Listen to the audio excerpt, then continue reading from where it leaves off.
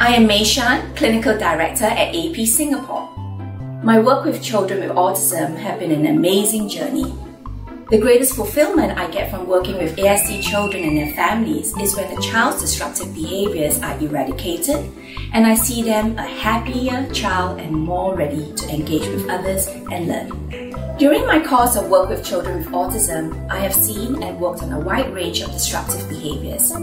These can range from passive behaviors like flapping hands, eye gazing, scripting, saying things over and over again, to tantrums like shouting, screaming, banging, hands, legs, to more severe aggressive behaviors like hitting, biting, head banging, and so on.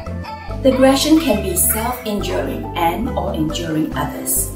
Most of these behaviors are learned because of what is happening during and after the behaviors occur.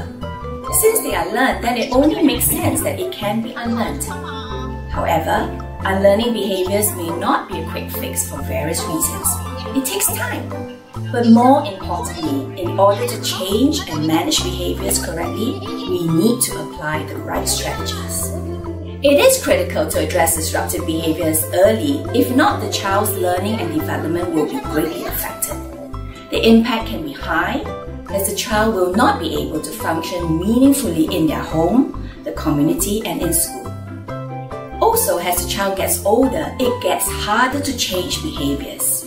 Join us at the upcoming conference in June, as I will be sharing more information on disruptive behaviors and effective strategies to change and manage them.